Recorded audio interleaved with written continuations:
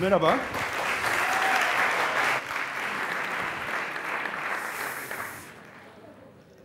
Evet, şu anda sanıyorum süren başladı. Ben esasında bugün konuşmaya başlamadan önce diğer Fred Allen'ı ve Yankı Bey'i dinledikten sonra konuşmamın başına bazı küçük eklemeler yapmak istedim. Çünkü eğer fizikçiler Sufi dansını örnek alıyorlarsa bir problem var demektir. O da şu, çünkü bilim tarihine baktığınızda 17. yüzyıldan itibaren ortaya çıkan gelişmeler esasında ruh ve maddeyi birbirinden çok daha ayıran, birbirinden kopartan bir daha materyalistik, daha katı, daha rigid bir bakış açısını ortaya koyuyordu. Fakat sanıyorum artık yepyeni bir dönemin eşiğindeyiz. Tekrardan köklere, antik bilgilere geri dönmeye başladık.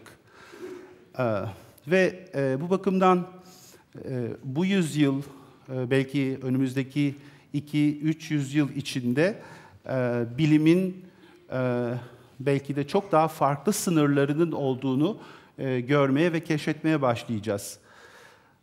Ve bugün ya yanılıyorsak sorusunu sorduğum zaman esasında her zaman kafamı kurcalayan şu diğer sorunun da bir şekilde farkında olduğumu söylemem lazım.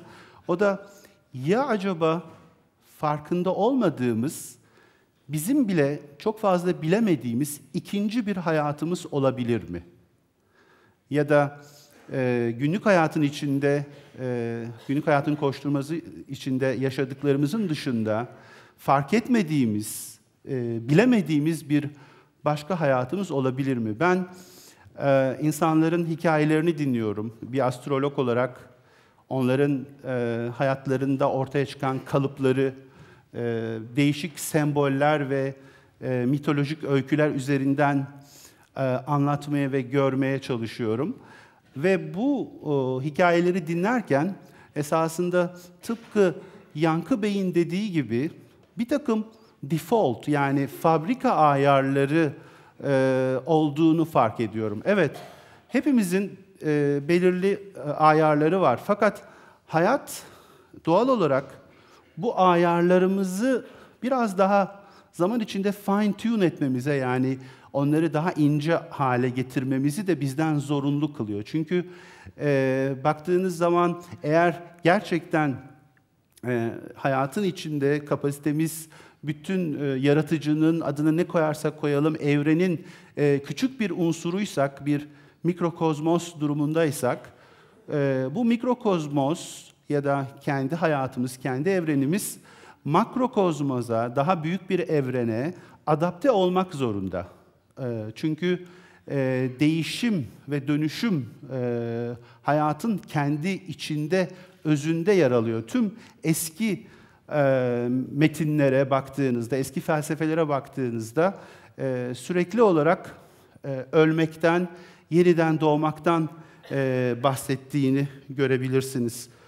Burada belki bu sembol, bunu sembol olarak da görebiliriz. Bu canlıyı gördüğünüz zaman hayatınızda çok bir takım duygular beliriyor olabilir ki gerçekten de akrep insan psikolojisinde korkuları arasında sanıyorum temel noktalardan bir tanesi. Çünkü akrep doğaya baktığınızda, esasında mevsim olarak baktığınızda, akrep burç olarak baktığınızda Ekim ve Kasım aylarına denk geliyor ki bu da doğanın ölmeye başladığı, artık yavaş yavaş gecelerin uzadığı, yaprakların toprağa düştüğü ve doğanın esasında yeniden doğmak üzere ölmeye başladığı kaçınılmaz bir duruma işaret ediyor. Ve bu sembol üzerinden baktığınızda esasında hayatın, bu sembolü kendi hayatında barındıran insanların hayatına baktığınızda da büyük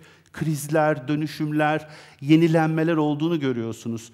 Örneğin bu konuşmayı hazırlarken 3 farklı şahsiyet, fakat üçünü de birbirine bağlayan bir kombinasyondan, bir astrolojik pozisyondan ve özellikle Akrep Burcu ile ilgili bir kombinasyondan hareket etmek istedim. Örneğin Mata Hari ve Julian Assange. İkisinin de, detaya girmek istemiyorum, ortak bir astrolojik sembolleri var. Baktığınız zaman her ikisi de esasında ölümle karşı karşıya geldi.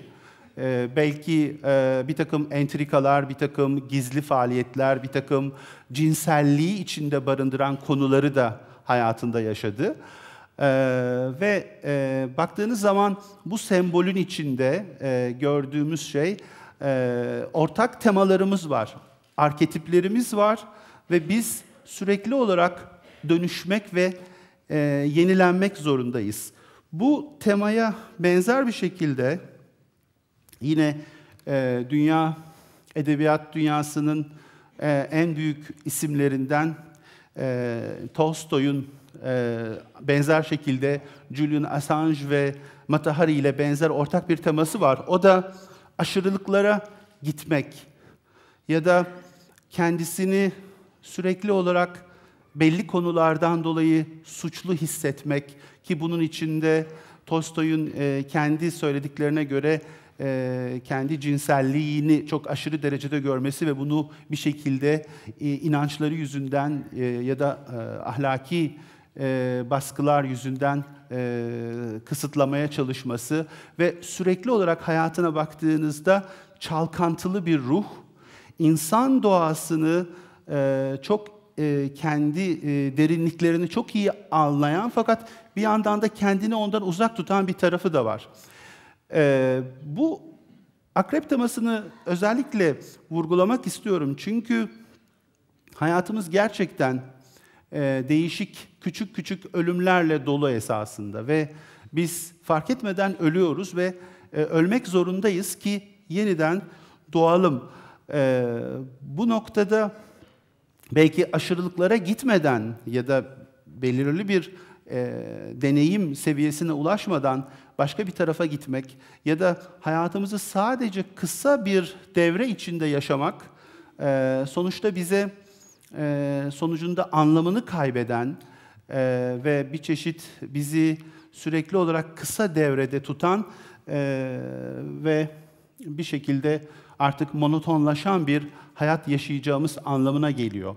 Ancak sanıyorum hepimiz bu ölümlerin içinden yeniden doğuyoruz ve yeni bir hayata geçmek için de önümüzde hayatın getirdiği bir takım resetlemeler, bir takım sıfırlamalar var. Bu da döngülerin içinde var zaten.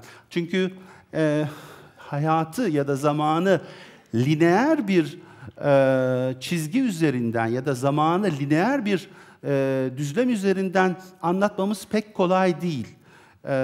Zaman esasında döngüsel ya da fizikçilerin gösterdiği gibi sadece lineer değil.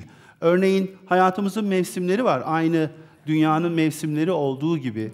Ya da hayatımızda belirli devirler var. Bir takım zor zamanları geçirdikten sonra daha güzel periyotlara girebiliyoruz. Bir takım inişleri yapmadan çıkışları yapamıyoruz. Yani hayatımız sürekli olarak bir döngüsellik içeriyor.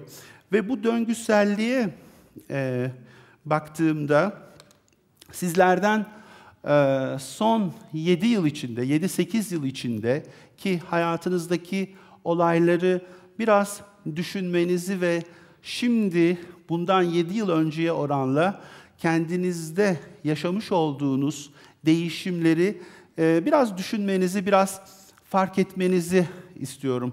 Kendinize şu soruyu sorabilirsiniz. 2003 civarında, bu bazen 2004'e de kayabilir, bazen 2002'de de gelmiş olabilir. Hayatınızda hangi ani değişiklikler ve kopuşlar ve bir takım sallantılar başladı ki siz esasında şimdiye kadar çok düzgün giden hayatınızda bir takım saçmalıklarla, belki bunları saçmalık olarak kabul edebilirsiniz ya da bir takım absürt ya da akıl dışı konularla karşılaştınız. Bu anı kavramak çok önemli. Çünkü baktığımız zaman, bunu detaya girmek istemiyorum fakat 2003'ten bu yana dünyaya baktığınızda çok esnek yeni bir denge, sanki böyle hayatın içinde kabullenmeyi arttıran, bizi mantığın dışına sürükleyen, çeken ve aynı zamanda çok şey öğreten konuyla da karşılaştık. Ve bu konular 2008-2010 arasına geldiğinde ise biraz sıkışmaya ve ya ben bu kadar hayatımda değişiklikler yaptım ama bundan sonra gerçekten daha devasa değişiklikler yapmam gerekiyor galiba. Ve bu devasa değişiklikleri yapmam için de cesarete ihtiyacım var demeye noktasına geldik ki şu anda esasında genel olarak önümüzdeki dönemi seçme ve nasıl kullanabileceğimiz yönünde bir karar verme noktasında olduğumuzu söyleyebilirim.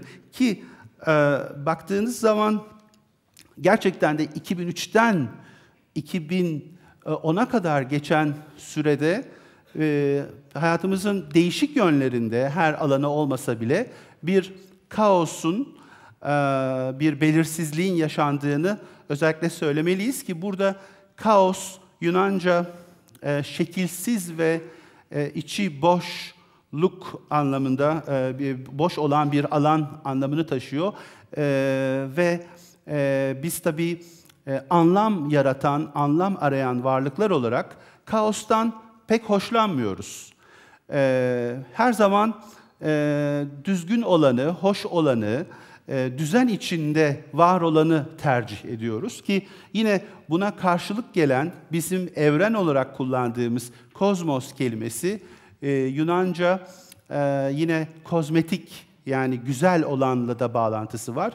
Kozmos düzene girmiş ya da belirli bir ritim, ahenk, hoşluk içeren şeyi de gösteriyor. Ve biz şu anda baktığımızda bu ikisinin ortasında yer alıyoruz ve tekrardan kendi içimize dönerek düşünmek, aynı bir eski Sümer mitolojisinde olduğu gibi, İnanna'nın yer altına inişinde olduğu gibi kendi değer yargılarımızı ve içerisinde bulunduğumuz toplumun da bizim üzerimizde kurduğu değişik bir takım kalıpları, mesela tüketim kalıplarını ve bunlara bağlı olarak neleri sevip sevmediğimizi çok iyi düşünmek zorundayız. Burada çok ilginç bir başka döngüden daha bahsetmek istiyorum.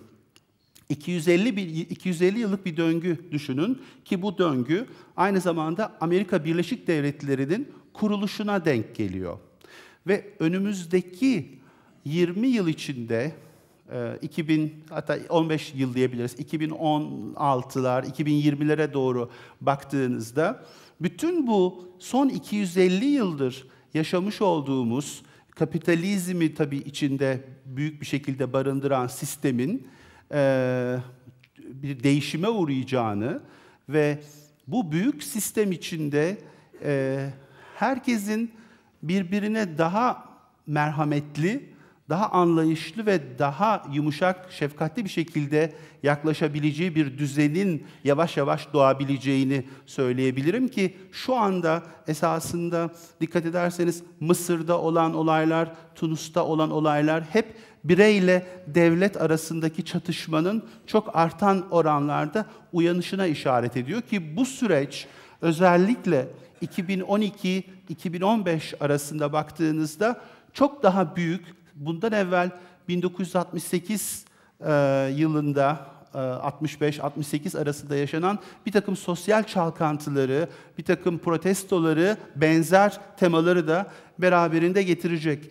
Ve doğal olarak bu dış cephenin mutlaka kendi içimizde de yansımaları olabileceğini unutmayalım. Sonuçta bizler ancak toplumun içinde var olabiliyoruz. Yani hiçbirimiz tam olarak bir Robinson Crusoe olamayız. Ve bu noktada en önemli şeyin diğer konuşmacıların dediği gibi kendi yeteneklerimizi, kendi iç dünyamızı, kendi gücümüzü kendimizde bulabileceğimiz bir referans noktası yaratabilmeliyiz. Ve gerektiğinde de tek başına hareket edebilecek bir cesaret, bir atılım içinde olabilmeliyiz. Çünkü önümüzdeki yıllar, 10 yıl, 20 yıl gerçekten toplumla birey arasındaki dengeyi eski sistemden çıkartıyor ve mutlaka bizi 2003'ten beri içinde geçtiğimiz